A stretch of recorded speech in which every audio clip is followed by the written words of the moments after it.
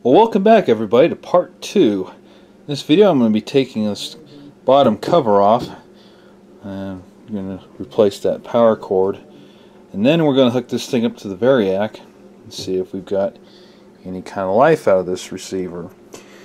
And I'm going to have to replace these feet or figure out something for that. One of the feet, or I should say the tape anyway, had this little rubber foot attached to it, which is supposed to go over that, but that's the only one that was there. So I'm going to have to figure out a way to replace these. They're just kind of like a little insert or something that's screwed down in there, so I'm going to have to figure something out for that. But I was looking at these screws. It doesn't, I can't really tell for sure if anyone's ever been in there before. It does kind of look like the paint's worn a little bit on the inside of the screw there, but it doesn't look like the paint around the screw has been disturbed. Can't really tell for sure. Either that or when the person took this panel off, they put it on such that the screw heads matched up with the little line dug into the paint that the screw head would leave, and so you can't tell if it was taken off or not. There's one. I'm not sure if this is some kind of a paint there or if that's actually down the bare metal. It doesn't feel like it. Feels like that's just like, I don't know, paint or whiteout or something on there. But no matter. We can get these screws off of here and have a look inside the bottom side of this thing and see how we can get that cord replaced there. I don't think it's going to be too terribly hard, but it might be a little challenging with it being angled and stuff there. So, well, let's get this cover off and find out. What the hell do you suppose that is? There's two of them little things in here.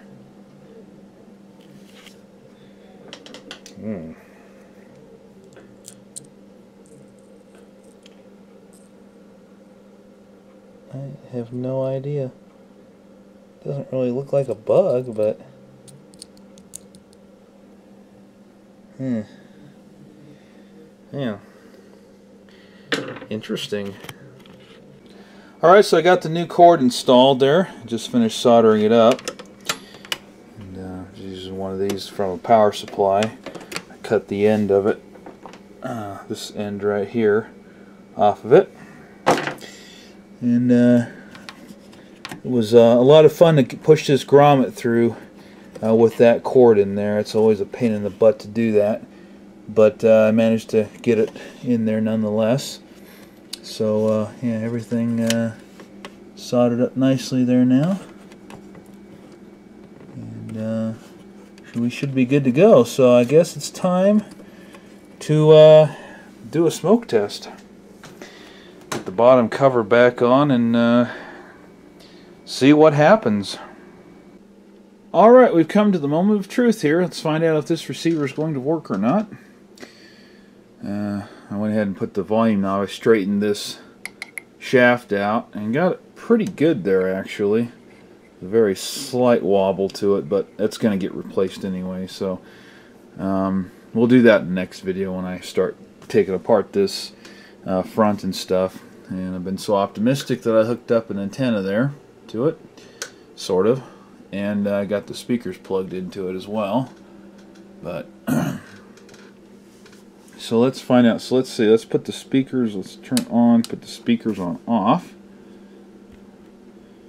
and let's see what we've got here. Okay, we're at about, according to this, 25 volts. And we've got lights. All three of them are lit, which is surprising.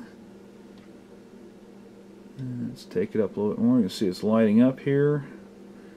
We're at, oh, we heard a protection relay click in. And that's only at about 55 volts.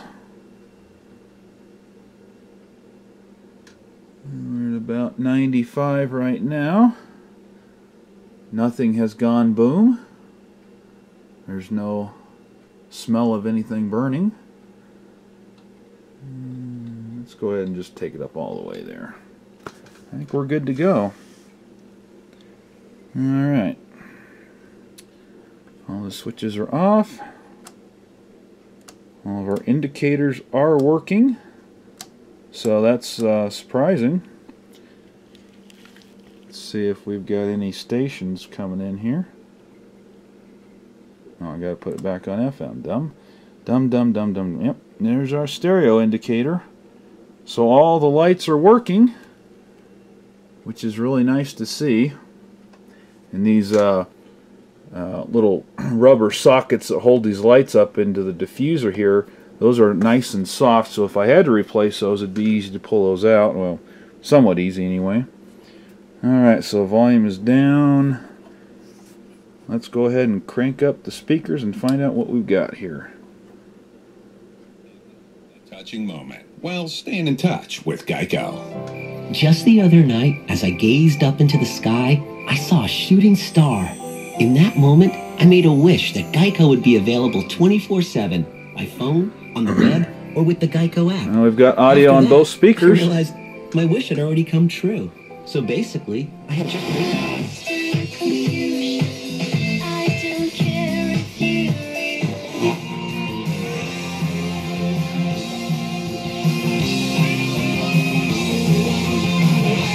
Door windows and siding. Deal with a local company that knows how to keep Wyoming weather outside. I wouldn't spoil their fun for the world. Besides, I'd like to see Sheriff Dixon get all excited when the shooting starts. Yeah. Hold it now.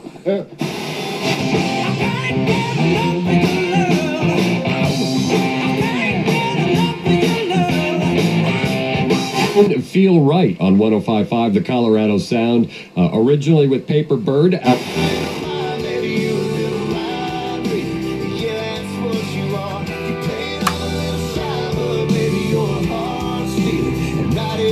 Crank it up all the way.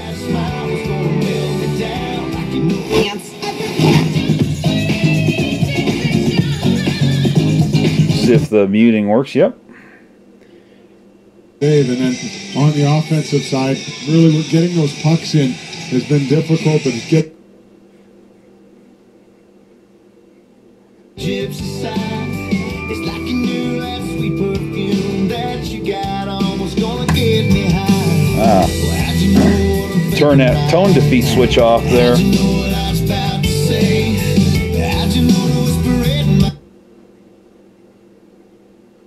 You're just seconds away from another. I suppose you can show me how to make your count up to 5. This thing's got a nice sound to it. She's made that way. She's not to blame if they look her way. It's especially effective to air right, something you want to remember. I don't know what the hell that is.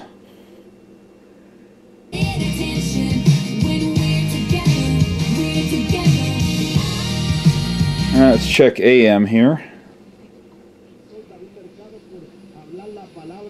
Some Mexican station there.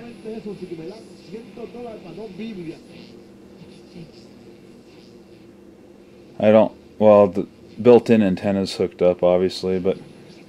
Alex Scarola, the 5th Westco pitcher of the evening. First and second for the Sixers, 1 out. Matt.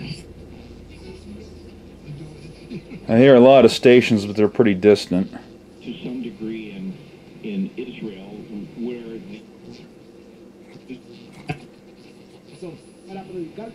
There's that Mexican station again. Lived in a way they went for a championship, and they played those Lakers. In Gaza, right now in Gaza, unemployment is somewhere around 40%. Oh, Bernie Sanders. Oh, go away, please.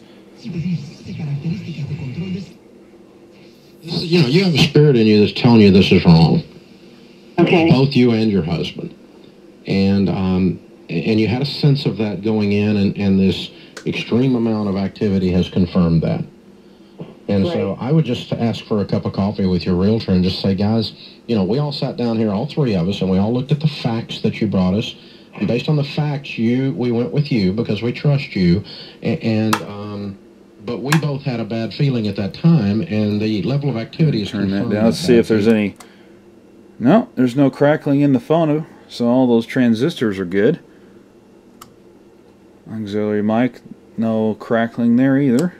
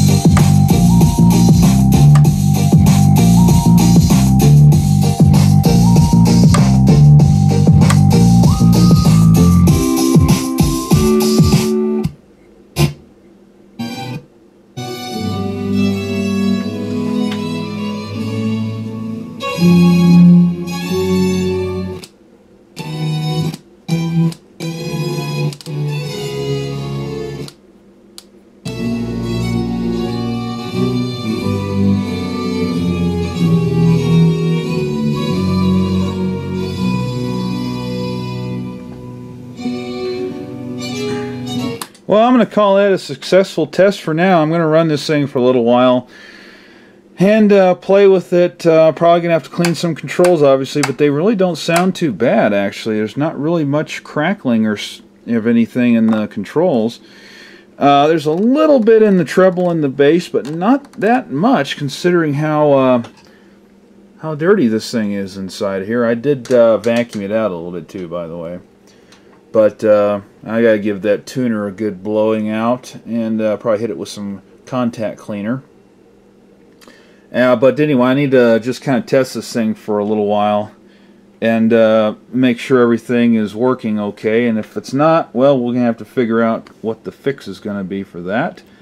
But so far, it's I'm quite impressed actually that it's still working perfectly fine. So yeah. There's no good reason why the power cord was cut. Yeah, so this was a nice find for 50 bucks. I'm very happy with it. The wood veneer, this is like just a plastic underlayment, vinyl or something like that, with a thin piece of, well, it looks like wood grain vinyl on top of it. It's not real wood, I can tell you that right now. So it's a fake wood veneer, fake whatever you want to call it there. But anyway, that's going to get fixed. That's going to get replaced. I haven't decided yet for sure, but I think I'm going to go with the veneer treatment on this, real wood veneer treatment, and probably stain it. That looks like it's going to probably be the best option. And here's the front, the other front, the 650 front. And it's interesting that this 650 front is identical to the 750 front, except for, obviously, labeling, but the Tape 2 monitor switch there is longer on the 750, obviously, to accommodate that wider throw switch, but everything's in the same place. So theoretically, I could just put this on all the way, but we're not going to do that. The glass, to remove the glass, it is double-sided taped in.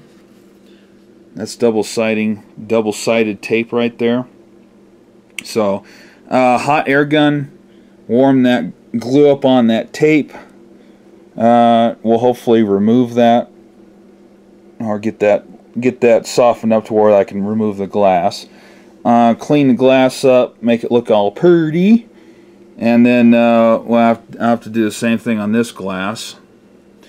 But should be able to just reattach this with some double-sided tape. I've got some, and it's a permanent tape, which means that it will only come off if it's heated up, which is what manufacturers use for these applications anyway. So yeah, I think this is turning out to be a great find, actually, considering that everything works. All the lights work, which is nice. I like to have original bulbs if at all possible.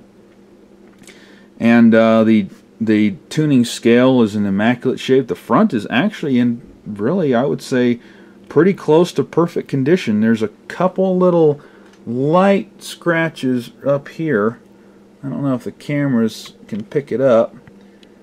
Yeah, they're right there. You can see a little bit right there and a little bit one right there.